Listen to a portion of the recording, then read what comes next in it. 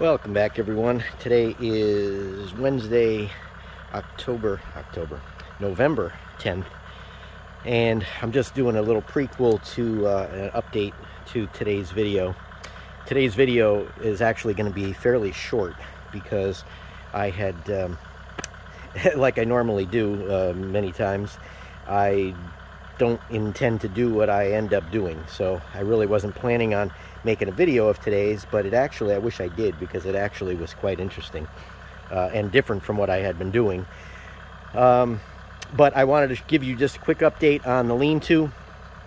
I've got all but 8 rafters up, and as I've said, I'll link to the other video here in the description, or try to get it on the screen. But I'm not going to do a whole video on this, but just updates. And what I'm going to do, there's 8, I have 8 more to go. I put all these up yesterday and didn't have time to finish these. So I've got 8 more to go, but what I'm going to do is I'm going to give a little video of just one evolution. So what I do is I put 2 up at a time. Well, without moving, not 2 at a time, but without me having to move. So this is a little different because I'm doing this all by myself, whereas last time I had help from my friend Patrick. And I'm going to show you how I do it using the man basket. The nice thing is I still have enough room on the forks, so I can get over here and get the lumber off the trailer. And I had to slide the wood forward because the thickness of the man basket will not fit between the deck and that spacing there. And the problem is, it's very hard. I cannot see the forks at all when I'm on there with the basket. So I have to get off and make sure that I'm not going to hit the trailer, because I don't want to hit the trailer or the lumber and knock it over. But it worked out nicely because I could bring all the stacks over. There's 8 in a stack. So I was able to bring them over and cut the angle on them, which is on these 2x4 covered horses here. So I bring the stack down, drop it there, cut my angles, and I can put them up. So I'm just going to give a quick evolution of the last 8. They still need hangers, both top and bottom afterwards, and they still need all the 2x4 purlins for the metal roof that still need to go on, but this is where we are. So just give a quick update, and then the rest of the video of making the ramp on the diversion trail and getting the float out of the ditch. So enjoy.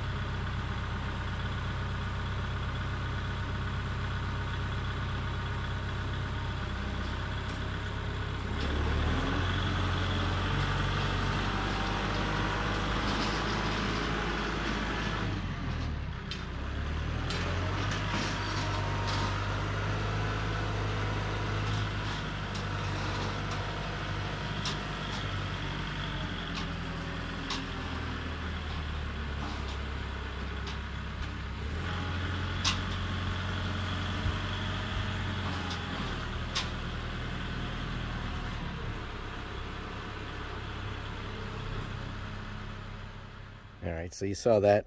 Drop those off.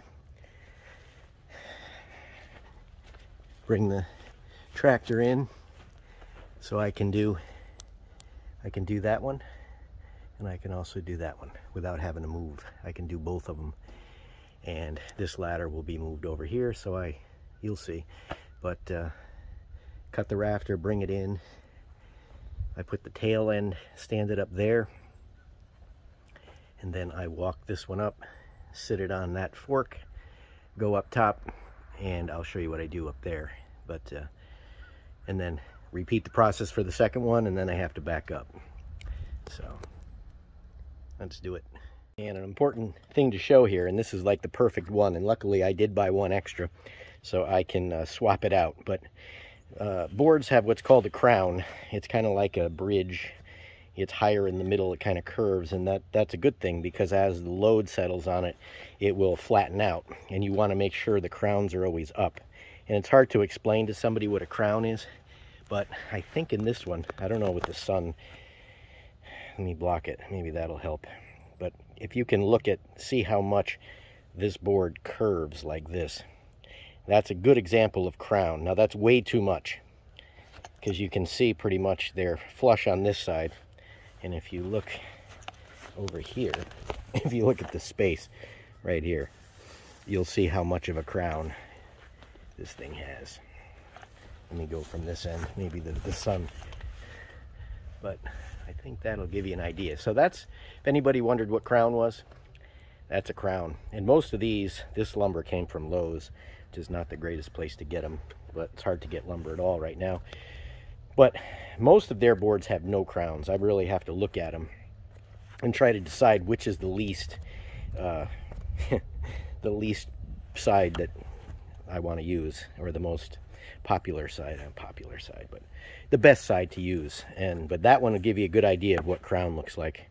But you want to make sure they're all the same. So I'm not gonna cut that one. I'm gonna swap that one out. All right, so as I talked about, look for the crown. This one is, I mean, again, what I talked about, they're both equally straight and crooked at the same time, if that makes any sense. So the little bit, this is the top, and what I usually do, especially if you're cutting them ahead of time, is just make a little V, almost like a Star Trek emblem pointing upwards. Some people just put an arrow, but I just make a V pointing up. So if somebody else grabs it, or when I grab it, I don't have to look at it to wonder which way it goes. So it's a 3 and 12 pitch, set for 3 and 12. The tails will get cut afterwards on these, so it doesn't matter. So just mark it.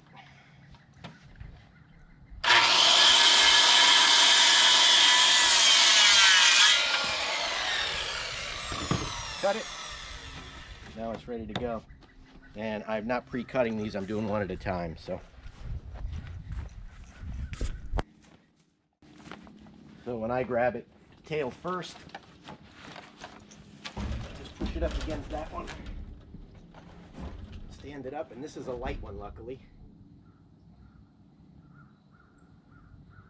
Pull out a sliver that I just got. Some of them are really heavy that are still wet with the pressure treating.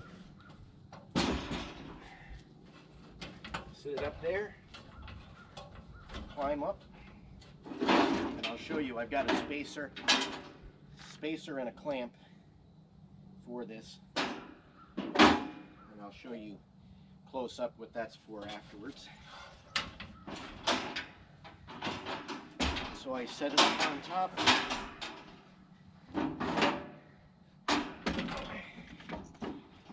The spacer has to be put in the right place.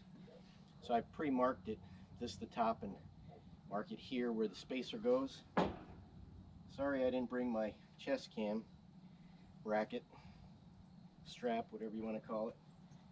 But so I mark it, get the clamp, set it on the mark, crank it up, even though I dropped the piece of the clamp down there when I was trying to show it to you. I just have to lift it up higher and it works. So that's basically that, and now I get myself situated. Turn it up. And the reason for the spacer is you want this space between the bottom of the fascia to be exactly the same, because on a building like this, they've moved over the, as the poles dry out, they kind of move. And I'll get a closer shot up of this. So get it in, toenail it in. A lot of people, when they use joist hangers, they don't toenail them because they're going to believe that joist hangers are the greatest thing going and the strongest thing, and they are not. I'll take a toenail over a joist hanger any day, but I still put them on it anyway, so it's not like I don't use them, but I don't rely on the joist hanger to hold it. Alright, so that's that. Then I'll repeat the process. I'll cut the next one, do the same thing next to it, and then I back the tractor up 2 feet and do the next 2. So that's basically how it goes. Alright, there you go. They're all up. Just need purlins and brackets. And then obviously trim, but that'll all go after the metal. So I got to order the metal for this side and for the boathouse on the other side. And like I said, I am going to close up the sides, but I'm not going to be doing it right now because, as I talked about, I'm putting a room up in the front. So I got to do the floor in there first. But this will work out great, and I'm going to put big techs in there in the interim until I get a skid steer and a mini. So that's really what I'm building this for. So on with the video. Welcome back, everyone. Today is Monday, October 25th. It's actually at 2:23 today. Will be 27 months since David's passing. So I'm not going to do too much today. I came down here. It's been raining on and off. It was supposed to rain later this afternoon, but it started raining earlier.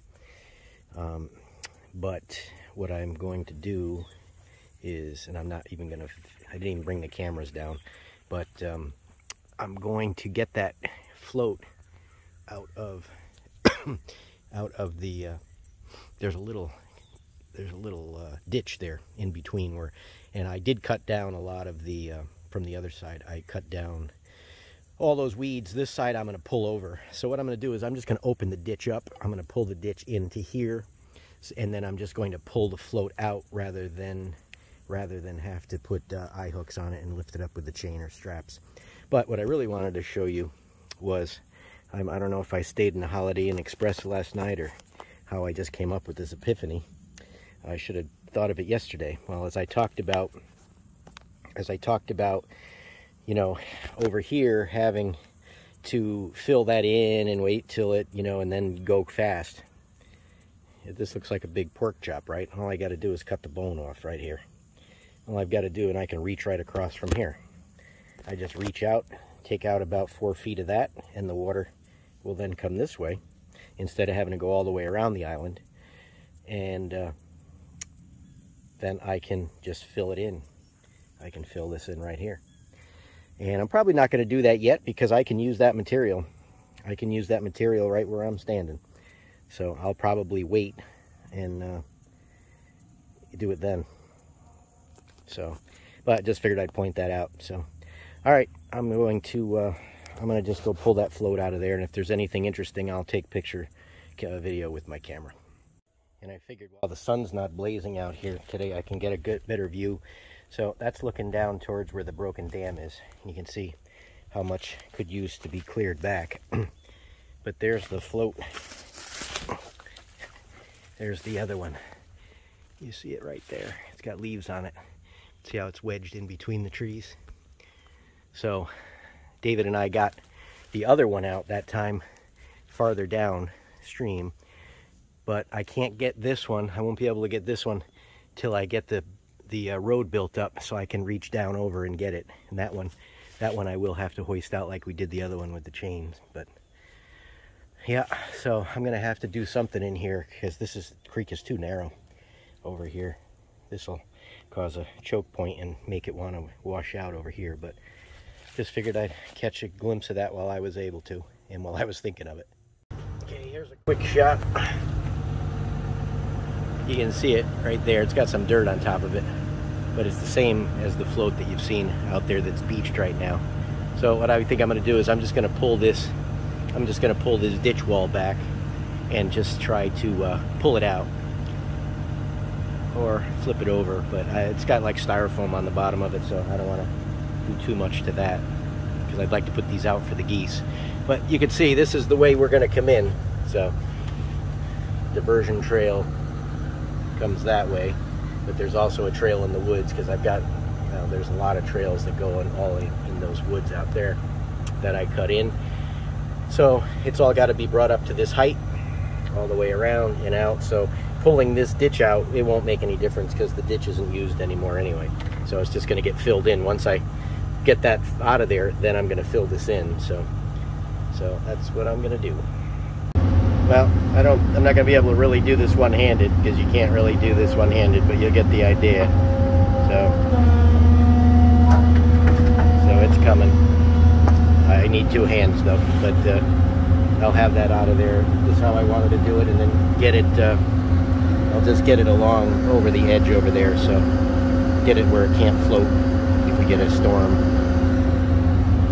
Well, here's another shot. I made a little ramp so I can park. I don't have to track the excavator all the way up that way. I can leave it up here, so this way I'm out of flood danger if we got a big storm.